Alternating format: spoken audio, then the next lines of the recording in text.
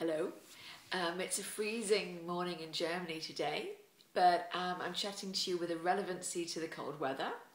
We realise that a lot of women have a low immunity system in the winter season, and hence a lot of MBC, metaplastic breast cancer, is found at this time. We have a tendency to increase our numbers by at least 10, 15 or 20%. So, you've just joined us, you found out you have metaplastic breast cancer, and you're very, very worried. So what does it mean?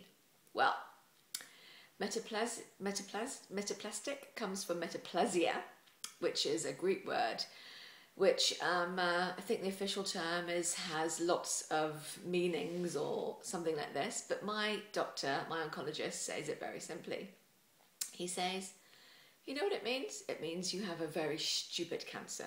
It can consist of lots of other things, and for example, my cancer is squamous, metaplastic, but I also have a bit of lobular, ductal, and lots of other things.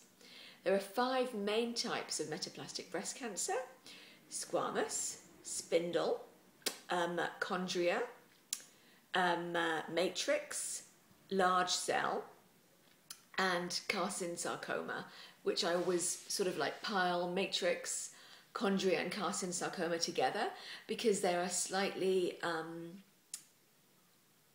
more aggressive, I would say, than maybe spindle or squamous, which are more common as well.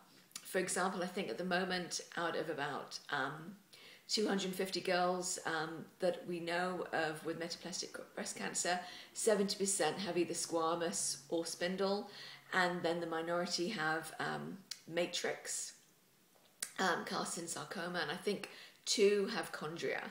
1 also has large cell.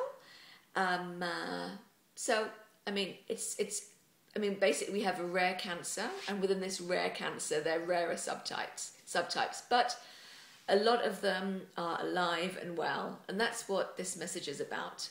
You've got a scary cancer, you can still do this, and I'm 4 years out this month, and lots of girls can live, and whatever you read or whatever you think, there are many of us alive and kicking. So, okay, thank you, bye bye.